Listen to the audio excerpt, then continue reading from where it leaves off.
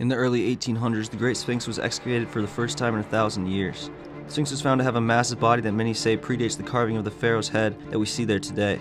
Archaeologists also discovered a very ancient temple between the paws that was built around the same time as the Sphinx.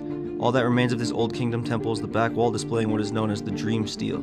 There are also stories of chambers within the Sphinx, much like the secret rooms within the Great Pyramid. These chambers are rumored to contain lost texts and hieroglyphs detailing the very ancient past of the Egyptians, going back before the Old Kingdom.